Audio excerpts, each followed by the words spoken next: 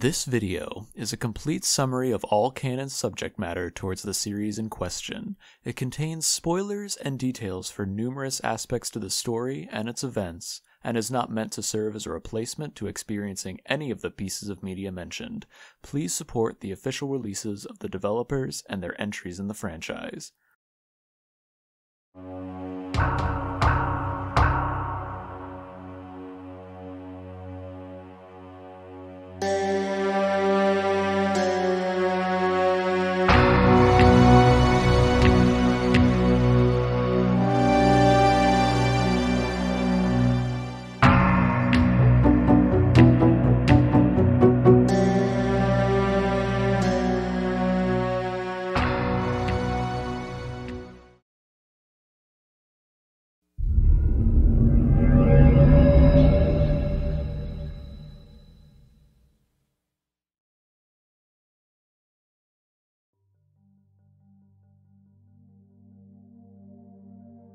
The Star Fissure is one of, if not the most mysterious anomaly in the Myst Universe. As Atrus observed when he briefly fell in, it appeared similar to outer space. However, he felt wind and an active current pushing him within, as well as a presumably breathable environment. Its origin is truly unknown. Gen believed it a result of Atrus and Catherine altering Riven's age during their escape. Catherine believed it to be an act of the Maker, to serve a greater purpose. It is likely that the Expanse is a representation of the space between ages, the space that is traversed whenever a link is taken with a book. Of course, linking is so fast that a traveler will have no idea what it's traversing, so this might be thought of as a sort of dark matter between the ages of this vast multiverse, as if the fissure was a tear, allowing access to the space in between. Normally, I would steer away from speculation, especially when it comes from my own personal opinions. But with something both as mysterious and integral as the Star Fissure, I'm going to try and fill in some gaps present. It was observed both by Gen and briefly by Atrus that there is a sort of current within the Expanse. Atrus even noted that for the brief period he fell into the fissure, he could feel a sort of flow pulling a certain way, like a river.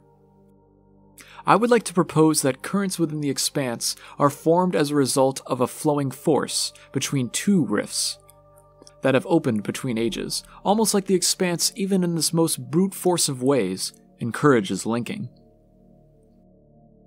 It's unknown how, or if, a second fissure was created. If it was, it might have been written into Dunny by the Guild of Writers of old, foreseeing any accidental fissure creation in distant ages, and if someone were to fall through. While Dunny likely didn't know everything about the Expanse, they might have been aware of some of its properties. If someone was exploring an age and caused a star fissure and fell in, they needed a means of escape. Thus, another opening on Dunny might have been written in that would appear for any traveler lost in the Expanse, giving them an exit. But where on Dunny? Putting it underground in the cavern was too risky. It needed to be large, but it was observed that these could be prone to absorbing its surroundings. Seemingly, if written purposefully, they could be put anywhere, even midair. Thus, it was to be put a few feet above the surface of Earth, right above the civilization of Dunny. And so when Atrus fell into the fissure on Riven and warped away, his Myst book kept falling through the fissure toward a seemingly empty point until suddenly the fissure opened once more, allowing the book through. It fell to the ground, only a few hundred feet from Tiana's old home on the cleft in the middle of 1770s New Spain, present-day Eddy's County, New Mexico. Here the book lay undiscovered for over 30 years. While the explanation for this journey is, again, mostly speculative, the takeaway here is that the Myst book did make its way through the Star Fissure on Riven, through the Expanse, and to the surface of Earth. That much is clear. Eventually, after these decades had passed, the book was found by a stranger exploring the area around the cleft. There they found the book and returned to their campsite. The book had a single word on the cover: Myst. Flipping through the book, they read a summary of a fascinating island with unique buildings, devices, and other books. It kept them busy all night until the book was finished. The stranger was satisfied, but still curious about the first page of the book, which appeared as a black panel. However, after staring for only a few seconds, the blackness shifted to a sea, that appeared to be moving, which would eventually pan upward to see an island in the distance. That was it! Myst Island! It looked so real in this impossible panel, almost as if the stranger could just reach out and touch it.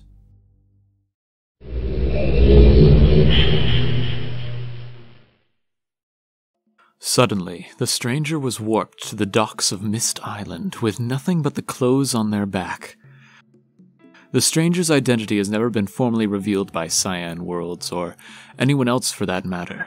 Given the location of the book and the real-life time frame, it's possible that the stranger is of either Native American descent, like the Ahmad, or potentially of Spanish-Mexican descent. However, they have been shown to read and understand English, Atrus's first language taught to him by Tiana, and thus how he wrote his journals.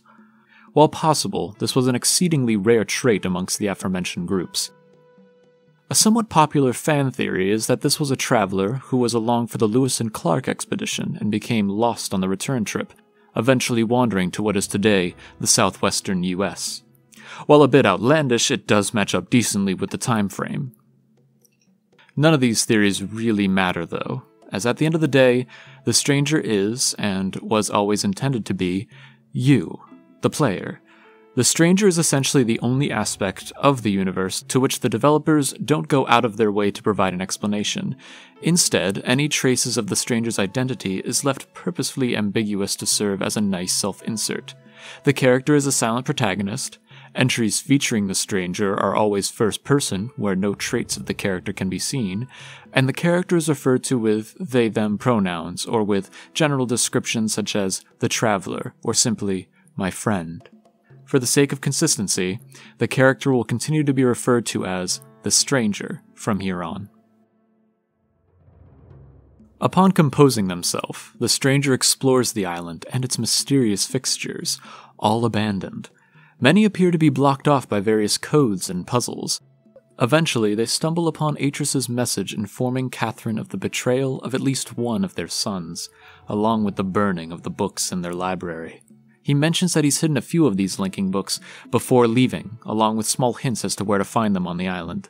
From there, the stranger decides to investigate the library, where they do confirm that most of the books have indeed been burned, though some of Atrus's journals still remained, giving insight as to his adventures on some of these ages.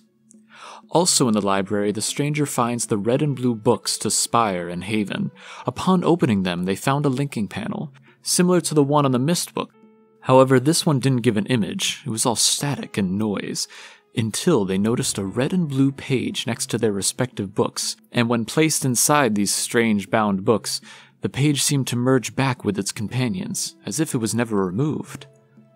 Suddenly, a figure appeared. In their respective ages, Cirrus and Akinar noticed the opening of the book and could barely mention anything through the static, but could convey a request.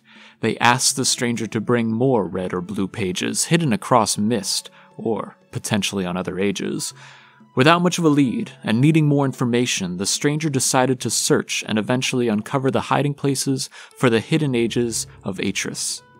These included Mechanical, Channelwood, Celentic, and Stone Ship. Here they found homes wrecked with no natives and could see traces of devastation from both brothers. It appeared that Atrus had hidden a red and blue page in each of the ages, which the stranger could find using hints in Atrus's journals along with their own ingenuity. Each time a page was returned to the red and blue books, the static would dissipate a bit more, and the brothers would give a bit more information. Essentially, each tried to blame the other brother for the misdeeds of other ages, including the destruction of the library, as well as the imprisonment of the other brother and their father. They both insisted on their own innocence, and that the righteous thing to do would be to free them. Eventually, the stranger was starting to catch on that both of these brothers were to blame, and that they really couldn't trust either of them. Unfortunately, they had no other options at the moment and decided to be cautious as they continued searching for pages. Finally, the two brothers were extremely clear in the panel, and they both said they needed only one more page to be able to leave. However, all accessible ages were searched, including Myst Island itself. What else could the stranger have missed? The brothers both realized, of course, the secret alcove in the library, hidden behind the fireplace. Atrus put numerous secret items in the alcove. It must be there. But wait, the brothers thought. They also remembered what they themselves had put in the hidden chamber. They both separately gave the stranger the access code to get behind the fireplace, asking to retrieve the last page. But if they find a book with a green cover, do not open it. They both made up a lie of it being another prison book created by the other brother. The stranger left, found the proper code, and uncovered the secret alcove, where they found both pages, along with what was likely the book the brothers spoke of. The stranger felt they couldn't choose a page. They both were so untrustworthy that they decided to pick the middle route. They opened the green book and saw a linking panel with images slowly forming. Eventually a man, writing in a large tome behind a desk in a cave, could be made out. Atrus noticed he was being watched and called out to the stranger, asking who they were, but immediately following up by telling them not to link through yet. Instead, Atrus asked the stranger to find a missing page to a Myst linking book, giving them a few places it might be. The stranger would find the page hidden in a switch near the dock that the stranger first arrived at. With the page in hand, Atrus asked the stranger to finally warp through the green book, where the stranger found themselves in Kavir with Atrus. Upon handing over the page, Atrus was quickly able to repair his Myst linking book, freeing him and now the stranger as well from Kavir. Atrus immediately goes back to Myst and burns the linking books to Spire and Haven, keeping their descriptive books locked away. Upon return, he talks a bit with the stranger. The stranger talks about all that had occurred. Atrus laments that he cannot provide much of a reward for freeing him, besides free access to his ages. It does occur to Atrus that he might finally have a proxy to send to Riven, however, and mentions that he might be able to help with the stranger returning home, if they can help him again when the time comes. Over the next few months, the stranger was introduced to Rhyme, and Atrus would work to continue fortifying Riven, as well as observing the situation from Rhyme's crystal viewer. The situation was dire. Riven was still unstable, both in its society and in its physical foundation. After around 4 or 5 months, Atrus was ready to put his plan into place. He had finished writing another prison book, similar to the ones holding his sons. This one, however, was meant for Gen.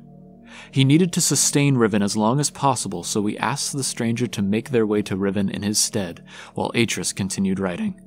Armed with the prison book and Atrus's personal notes on the age, the stranger was given 2 objectives: to trap Gen and to free Catherine. Afterwards, find a means to signal Atrus so that he may arrive with a means of escape. At risk of capture, the stranger couldn't go to Riven with a linking book.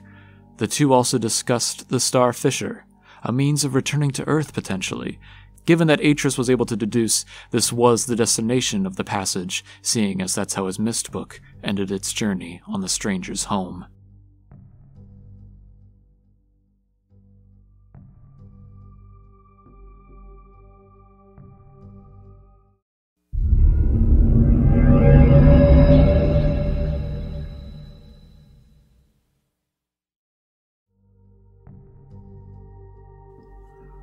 Upon arrival on Riven, Gen still had the entry point guarded. Of course, no one had come through the link in roughly a year since Catherine.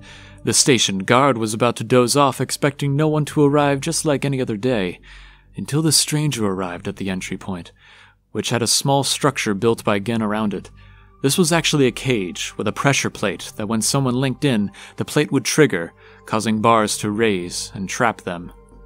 This happened to the stranger, and the guard monitoring the station was awoken from their half-slumber and motioned over to the stranger.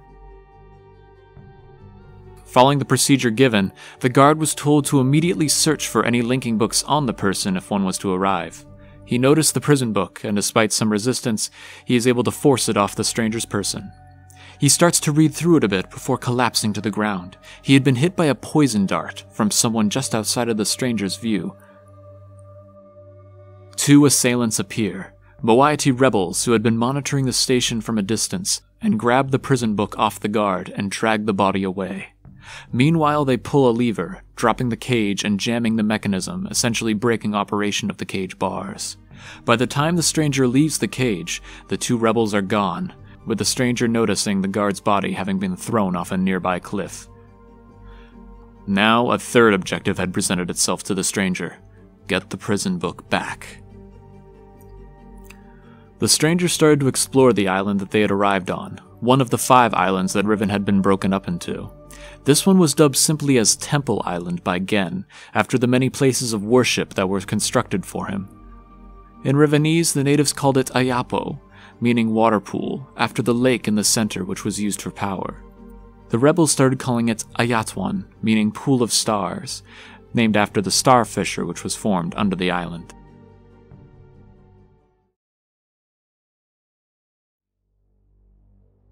Via maglev tram, the stranger made their way to what Gen called Jungle Island, where most of the current natives of Riven lived, mostly in fear of Gen. Because virtually all of the Rivenese lived here, this island was simply dubbed Riven by the natives. Here, most of the Rivenese would hide from the stranger as they explored, looking for clues as to the whereabouts of the rebels.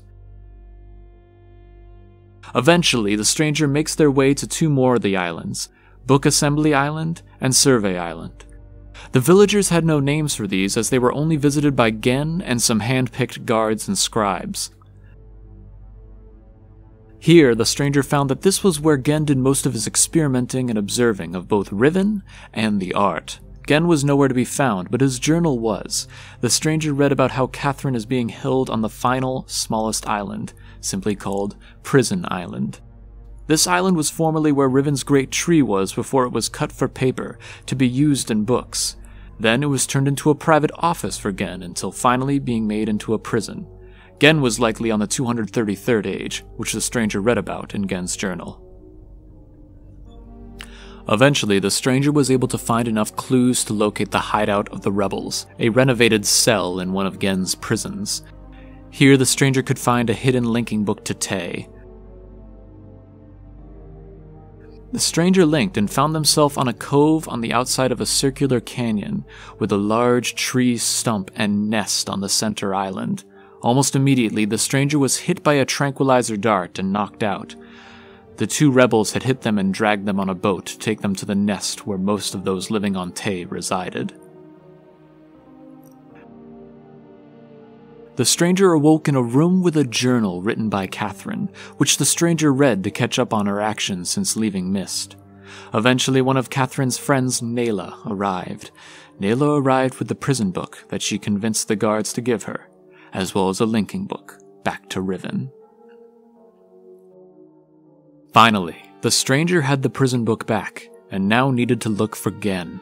The 233rd age, even as small as it was, required its books to be powered by marble domes all across Riven. This was a result of Gen's ineptitude with the art. Cracking the code to unlock the domes meant having immense knowledge of Riven's geography and power sources. Undeterred, the stranger was able to use their collection and research of Riven to activate the books and make their way to Gen's hidden age. There, similar to Riven itself, Gen had rigged a cage that would trigger when someone arrived. Not long after the stranger was trapped in the cage, Gen returned to the single building on the age. He explained in his calm tone the nature of who he was and his relation to Atrus. He takes the prison book from the stranger and analyzes it. Similar to the books used to imprison Atrus's sons, this book gave a false view of what it appeared to be to an observer, though this time it appeared as if it was a linking book to Dunny. It had seemed that Gen was fooled for a moment, but realized this was too easy. The stranger was a bit frustrated until he heard Gen's request. In order to prove the authenticity of the book, he insisted the stranger link first. Suddenly, everything about how and why the prison books were designed made sense. It was a gamble, but the stranger took it, and linked using the prison book. The stranger observed a barren age, unlike the promised Dunny in the book, and anxiously awaited a few moments, until finally, Gen trusted the link himself and went through.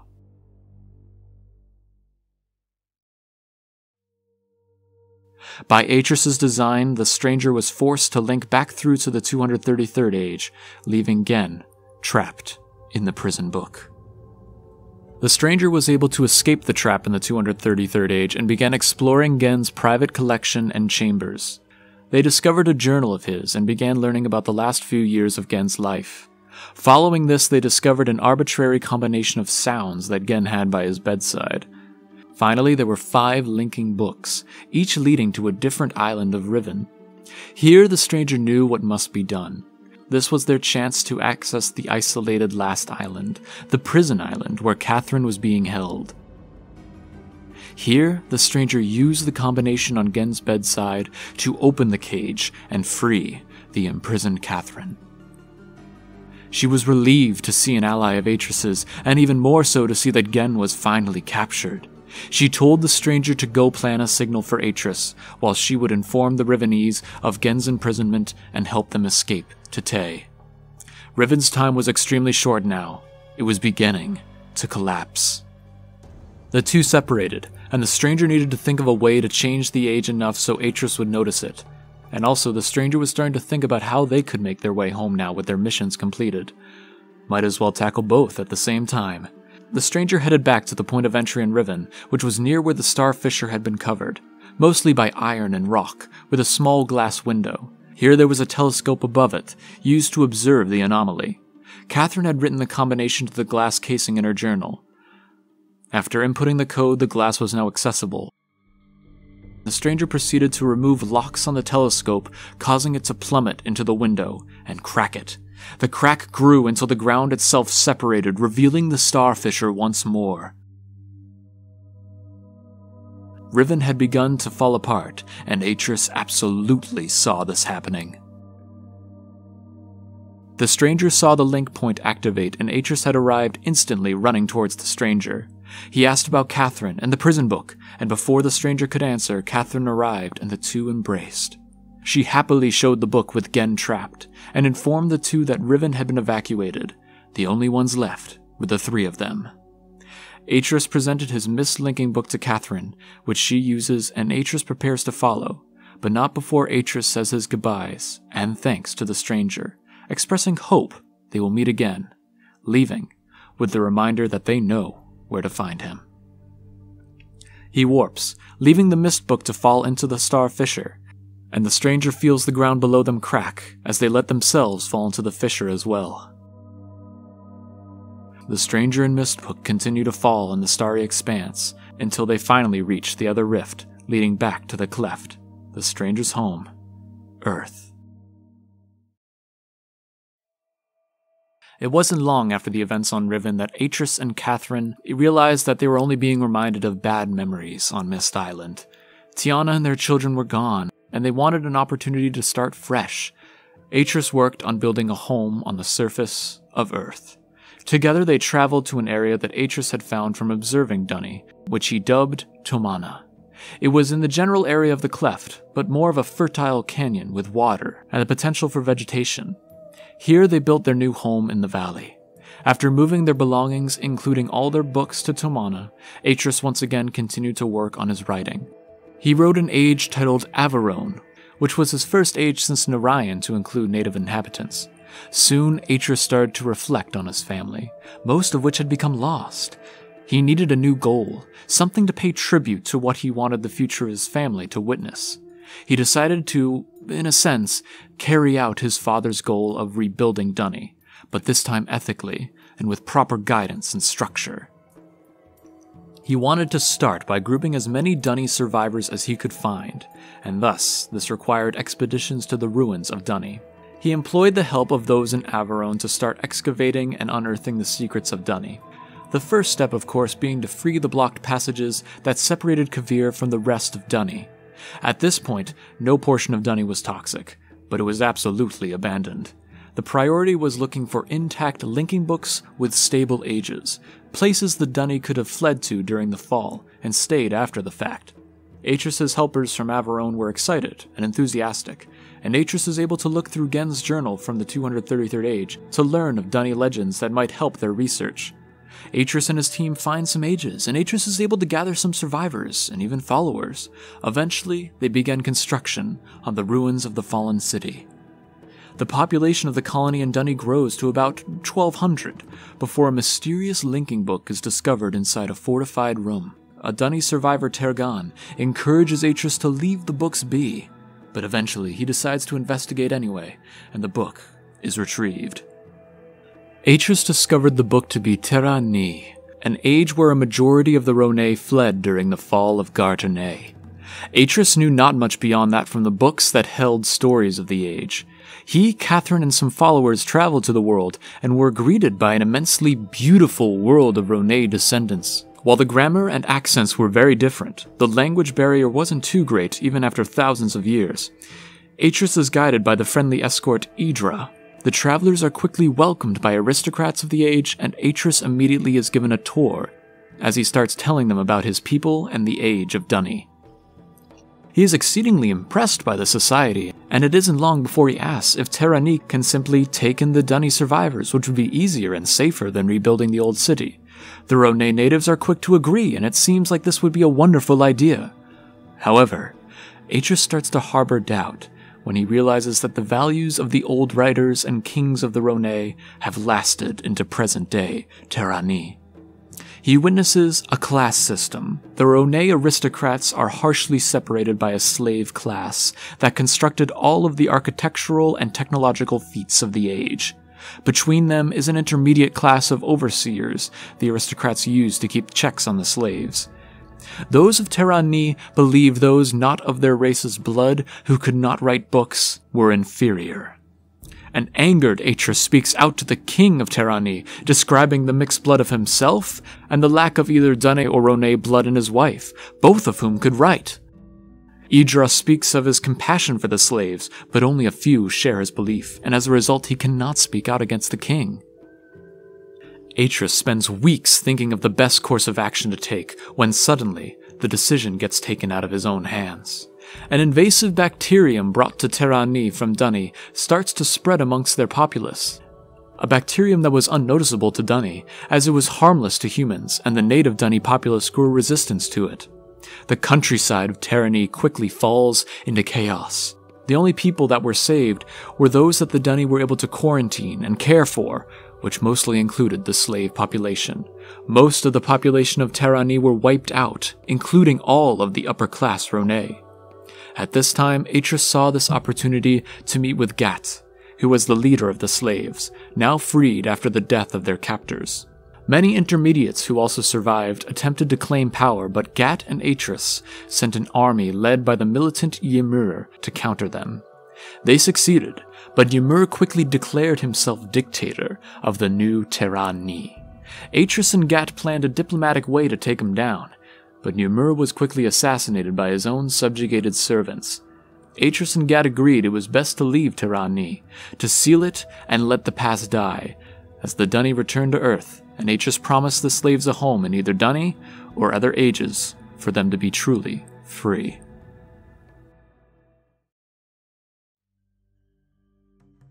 The whole Terra Ni debacle caused Atrus to reflect. Perhaps he should take letting the past die even further. His people's history were stained with misfortune and at times malice. He wanted his people to be defined by the future they chose to create, and not the ruins of a legacy left behind. And so, Atrus did what he did best. He wrote. He wanted to do as his distant ancestor Rhaenyrath had done, and created a new age for his people to call their own.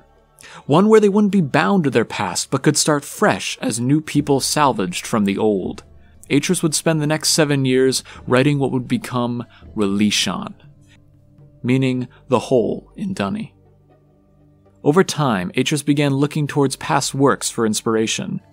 One was the Age of Jananin, which along with its companion ages were used for training the fundamentals of age building to his sons. He traveled there to seek inspiration for the current age. He of course expected there to be no one else on this abandoned age. He was, unfortunately, wrong. Nearly 20 years earlier, Cirrus and Achenar had left Saavedro to die amidst a bonfire. Saavedro, however, was able to escape his immediate bindings and his death sentence. He was of course unable to chase the brothers, however, as they had left the Myst book burning in the fire. Saavedra was an intelligent scholar and was able to figure out the tests meant for the suns on Jnanin, Voltaic, Amateraea, and Adana. Eventually, he made his way back to Narayan. However, he could only get to the linking point, which was separated on a floating island, encased around an ice-like shield, through which he could only barely make out the other islands of his home, and was convinced it was desolate and his family was gone. He made his way back to Jnanin, and now with his family gone, combined with his exile, he was driven mad. On Jnanin there was a small ravine with a thick fog that Saavedra realized was hallucinogenic and became easy to lose one's mind. In his despair, Saavedra gave in to the fog and lost himself. Over time, he forgot who he even was. And for over a decade, Saavedra spent his days lying in the fog in Jnanin, in blissful ignorance of his former life.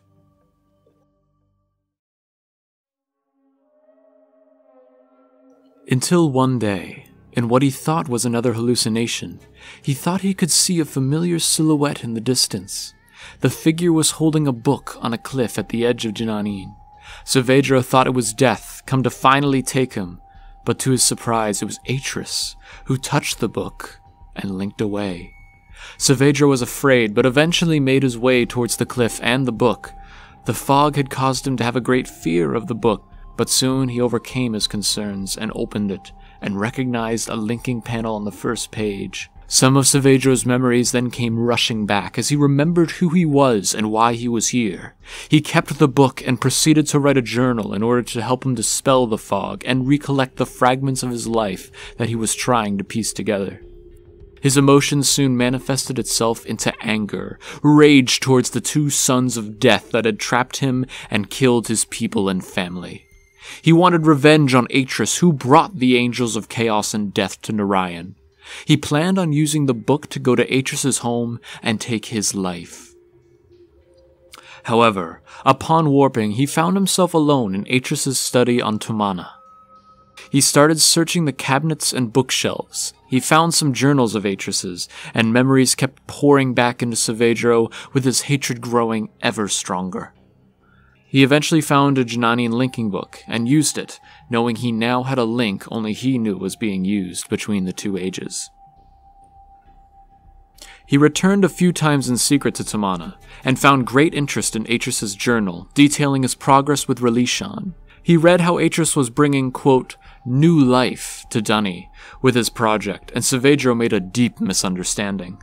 He believed Atrus possessed the ability to revive dead worlds with the art, and so he hatched a plan. He spent the next couple years manipulating the ages of Jnanin and planned to hold Atrus's precious Relishan as hostage until Atrus agreed to fix Narayan. All the while he observed Atrus's family and saw how despite the absence of the despicable sons, they were happy and in their new home, angering Saavedra, who had lost everything because of that family.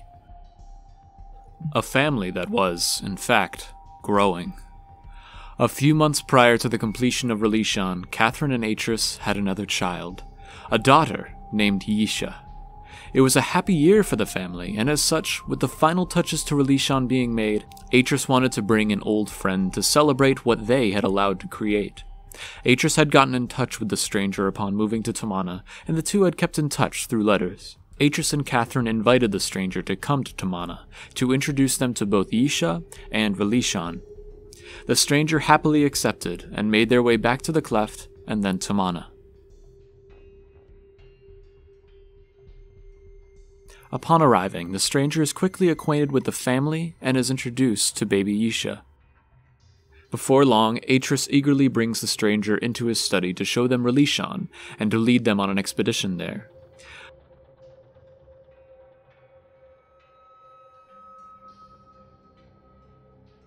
However, upon entering the study, Saavedra suddenly appears, linking to Tumana.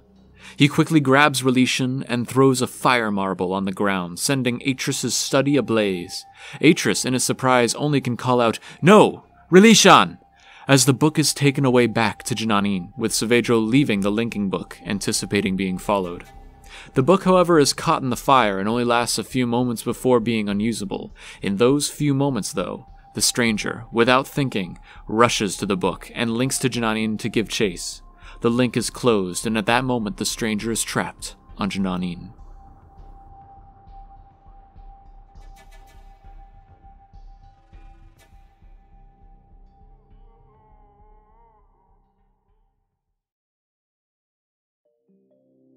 Saavedro, believing that he has lured Atrus to his age, goes ahead with his plan. The stranger makes their way through Jananin to the central tusk, where through a window he sees Saavedro linked to Narayan, using a linking book that proceeds to lock itself after being used by Saavedro. Upon entering the room, the stranger witnesses a recording left by Saavedro intended for Atrus. The recording tells Atrus to go through the trials his sons went through on the 3 ages of Jananin to find murals and hidden messages, and then meet him on Narayan. The stranger proceeds to go to the 3 ages and learn the fundamentals of each that Atrus had used to teach his children. On the energy-filled voltaic, the lesson of energy powers future motion was taught.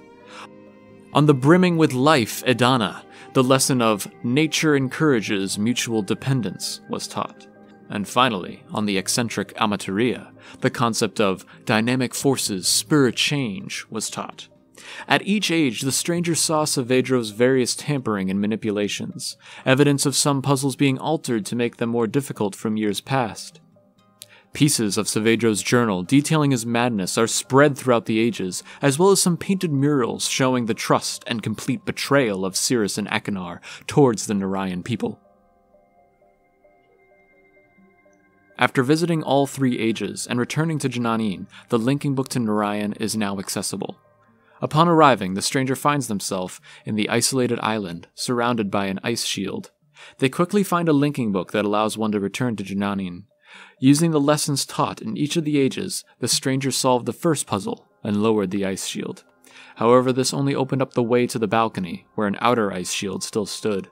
This first puzzle was long solved by Saavedro, but the outer shield eluded him. With access to the balcony, the stranger climbed to the roof of the structure, where there was Saavedro's Tomana book as well, but the stranger needed Relation before they could go. Not long before approaching the roof, Saavedro revealed himself, and was mortified to discover that it was not Atrus that followed him. He was furious, and told the stranger that they were now trapped in the Jananin ages with him. If the stranger ever went back to Tomana, Saavedro would follow and attack Atrus's family. There must be something missing. The stranger went back downstairs to solve the mystery of the outer shield. They soon found that the device used to operate the outer shield required a solution that involved 4 lessons, a combination of the first 3 learned, as well as a final one which neither the stranger nor Saavedro, it seemed, could recall. But upon looking through one of Atrus's journals that the stranger had on hand, the final lesson was discovered. Balanced systems stimulate civilizations. From here, power was restored to release the outer shield, which when dropped, the distant islands of Narayan were brought into view. To Saavedro's shock and disbelief, his people appeared to be still alive in stable portions of the age. Maybe even his family was among them. There was a catch though. The power could only be dropped to one shield at a time, and mechanisms supplying power to both shields were located inside both domes.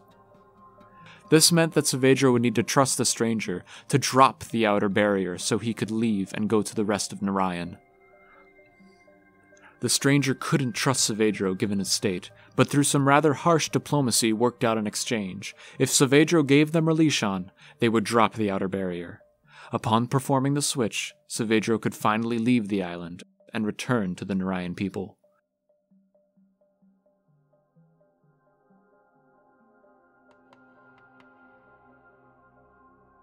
With Relation in hand, the stranger returned to Tomana and returned the book to a relieved Catherine and Atrus, who were just finishing putting out the flames within Atrus's study.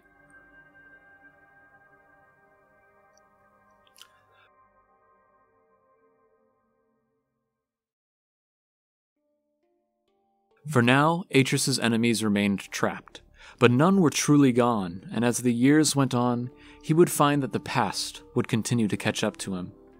While he felt Gen was lost mentally, and couldn't be redeemed in his prison, Atrus always felt remorse for what happened to his sons. Maybe if he had raised them better, or grew them up in a better environment, or even focused on actually teaching them the art, he wouldn't have had to do what he did. And he and Catherine didn't want to make the same mistakes with their daughter Yisha. They decided to raise her in Tumana, overseeing her trips to other ages, and being willing to teach her both the Dunny language and the art. Meanwhile, Atrus couldn't stop thinking about his sons, and decided to use the viewer on Rhyme to see if they were at least still alive in their prisons, Spire and Haven. The brothers were indeed making the most of their respective ages. Upon his initial arrival, Sirius built a bonfire on the tip of Spire before proceeding, where he looked for the Myst linking book his father must have used. He eventually realized that this age was not the place of wealth he believed, and that it was a prison age. His father must have let the book fall into the abyss with the sea of clouds. Sirius begins to explore the rocky terrain, discovering crystalline caverns with minerals of magnificent properties that have incredible scientific potential. A few months into the imprisonment, the stranger arrives on Myst, and Sirius tries to convince them to be released, which we saw how that turned out. Over the next few years, Sirius writes a journal and dedicates himself to learning about the crystals and their electromagnetic potential. He is able to construct a means of descension down the grim cliffsides that could potentially allow him to traverse the area below the cloud sea of Spire. Upon doing so, however, he saw that the mountains only continued into a large plasma-like ball of energy below. The Myst book was lost, and for the first time since his arrival, Sirius truly felt trapped.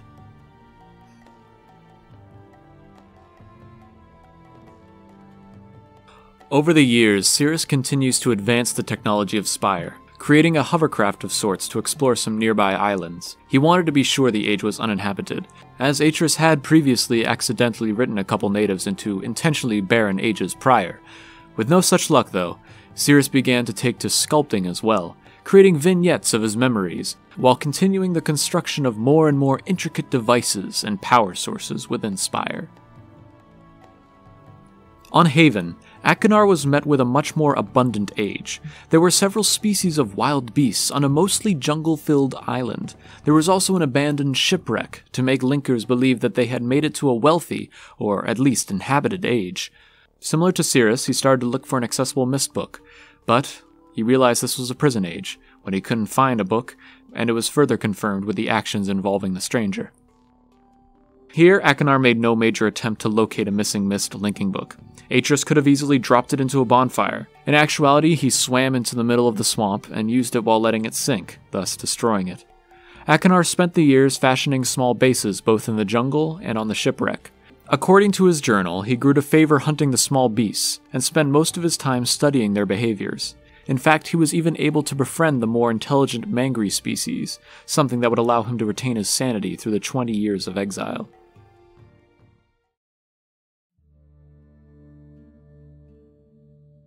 Meanwhile, Yisha is progressing well in her training, and she is growing into a fine writer, and more importantly, a fine person. Catherine and Atrus grew more remorseful, and began looking at routes to rehabilitate, or at the very least, observe the sons more actively.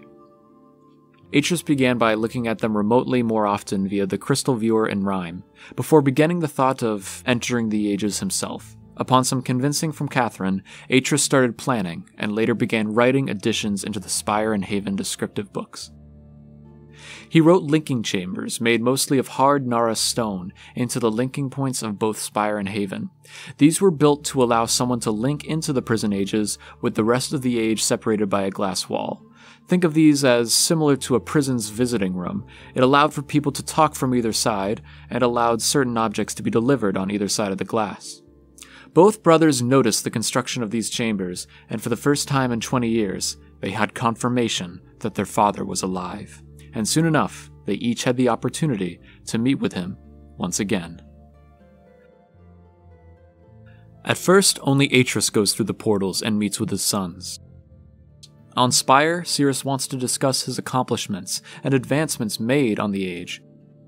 But Atrus only discusses the past actions of the son, who burned the books in his library. He tries to desperately convince both his father and later his mother that he has regrets, but his envy still shows. He believes the only reason Atrus went to such lengths for them to meet was to further flaunt his power of the art, something no matter how intelligent Sirius is, he will never have. He becomes convinced that his only hope now will be to escape. There is a linking book on Spire now, only separated from Cirrus by a Nara and glass wall, which, through his knowledge of molecular vibration and frequencies that he has mastered on this age, he might just be able to break free. Meanwhile in Haven, Achenar wanted to relay his adventures to his father. While he was impressed by the resourcefulness and tenacity of his son, Atrus was worried he had turned his son into a savage. Unlike Cirrus, who was interested in the sciences, Atrus didn't have much to relate to with Achenar. Fortunately, Achenar did appear less hostile and greedy in basic conversation, and was more willing to simply talk with his family. The two's development took a turn when Atrus thought it was time that the two sons finally met Yisha. Both had expressed a certain amount of shock that they had a new sister. Yisha, now about 7 years old, was excited to meet her brothers. Cirrus, very frank and to the point, could see how his father was so affectionate towards her. She seemed very bright and observant. Over time, he grew a bit jealous of how it seemed his parents cared about her. This jealousy turned into anger once he learned that she was being taught the art by Atrus, something he had abandoned teaching his sons out of fear of their abuse of the power. In Haven, however, Achenar had grown less bitter in his exile, and instead grew a greater appreciation of life and relations with other species on Haven. He was excited about the prospect of having a sister, and would talk for hours with her about stories that they both had. Often he would try and bring gifts from Haven for her, things ranging from fruit to a necklace of bones that he had made. This was met by mixed reception from his parents, but Yisha was always grateful, and it was clear Achenar cared deeply for her. He honestly couldn't care less whether she was being taught the art or not. Eventually, Cirrus realized that he needed a specific sample of Nara to match the frequency needed to break the linking chamber. He was unable to chip away at the linking chamber to get a piece. However, he recalled that he and his father used to play chess with a set made of Nara, and asked his father if he could bring the set in order to play a few matches.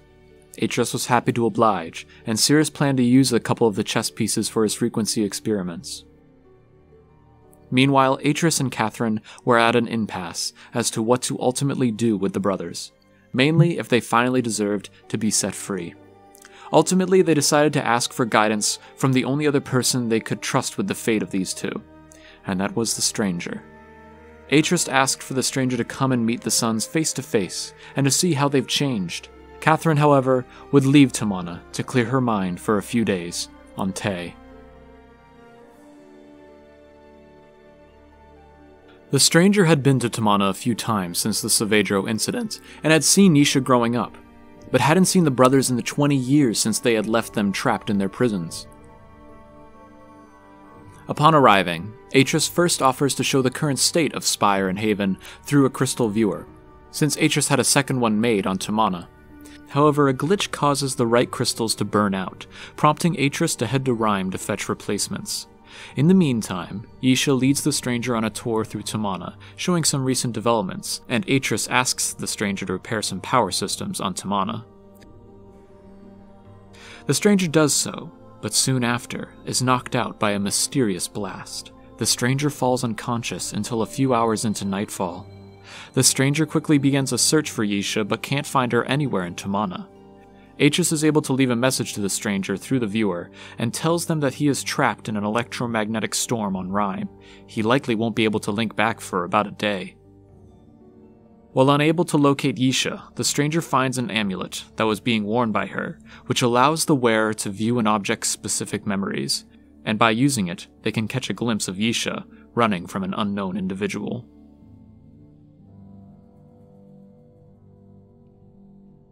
At this point, the stranger is able to link to both Spire and Haven and uncover the pasts of both Cirrus and Achenar. The linking chambers of both ages have been destroyed by an apparent explosion, and neither brother is anywhere to be found on either age.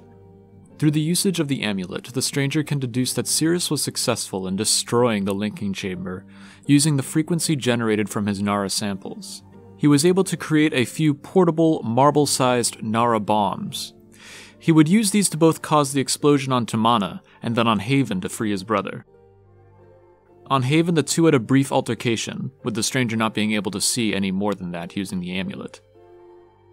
After fully exploring the two prison ages, the stranger arrives back on Tamana to witness Akinar link to Serinya using a book in Yisha's room. Yisha had spoken fondly of Serinya and its people, how she enjoyed the spiritual nature of their culture, and their ability to view dreams in a physical form thanks to a particular plant that grows on the age. The amulet that the stranger now held was a gift from one of the Serinyans to Yisha.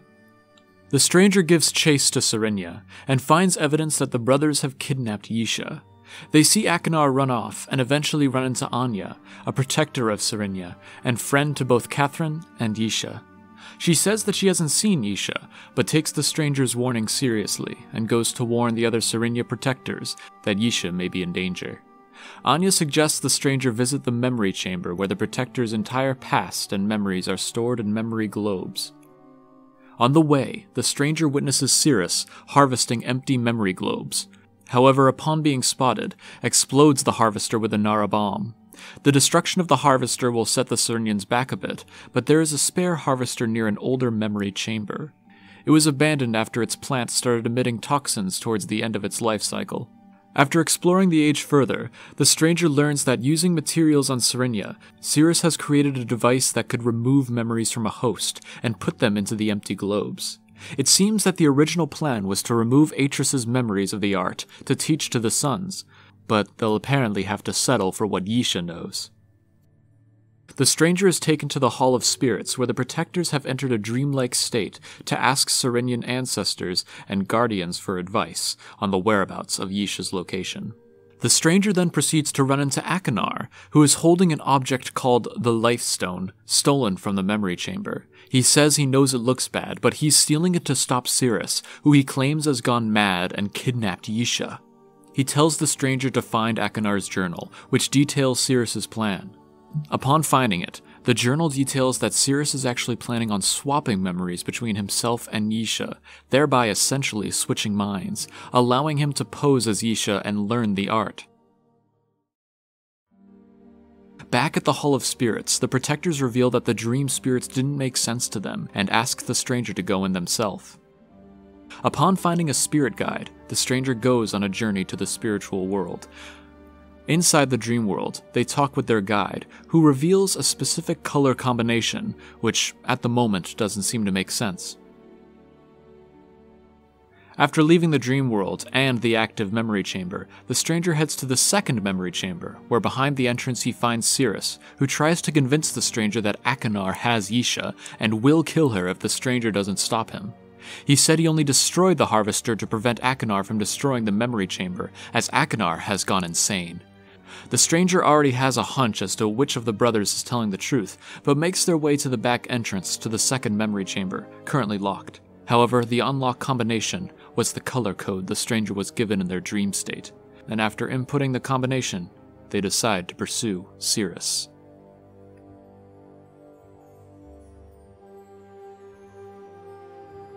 Inside the memory chamber, they find Cirrus in a steel coffin, comatose, and Yisha tied to a steel chair.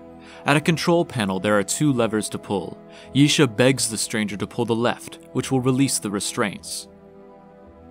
As they are about to do this, Akinar runs in with a crossbow and tells the stranger that Cirrus has already gone through with his plan, and that this is actually Cirrus in Yisha's body.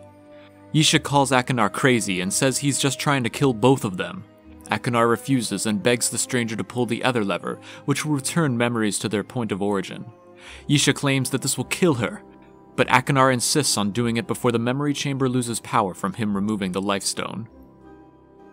The stranger ultimately trusts Akinar and pulls the right lever. Akinar thanks the stranger while Cirrus has given up his act in Yisha's body and claims that his performance was perfect, before falling unconscious. However, something is wrong. The memory chamber begins to tremble as the plant begins to die, and Cirrus nor Yisha have woken up with their memories intact. The stranger once again returns to the dream state, this time in the same memory chamber as Yisha and Cirrus, allowing the stranger to visibly see both of their mental states. Meanwhile, Akinar tries to return the life stone to stall the death of the plant. The stranger's spirit guide shows how Cirrus's mind is still leeching onto some of Yisha's memories. Unlike the stranger or Yisha, who have spirit guides, Cirrus's mind would die in dream alone, so he clings on to Yisha's mind to survive. However, if the stranger can sort out the memories of Yisha and Cirrus to their original selves, Cirrus's mind will have nothing to cling on to, allowing Cirrus to be stunned long enough for Yisha to freely make her way back to her body. Upon successfully doing so, the stranger causes Cirrus's mind to drift off into dream and die. Upon waking, the stranger sees Yisha wake up in her chair, where they quickly pull the other lever, releasing her. Akinar heads into the room and reveals that he had to manually break the glass of the plant chamber to put the lifestone back, giving the stranger enough time to sort out memories. Akinar had ingested enough toxins for it to be fatal, as he is just barely able to make it back to Yisha to see her one last time. He expresses regret for his past actions, but no regrets for the sacrifice he has just made, before dying in her lap. Later, Atrus thanks the stranger for saving Yisha. He expresses both happiness for his daughter, along with sadness and regret for the deaths of his sons. Both he and Catherine vow to devote themselves to Yisha and provide her with the best possible life she could have.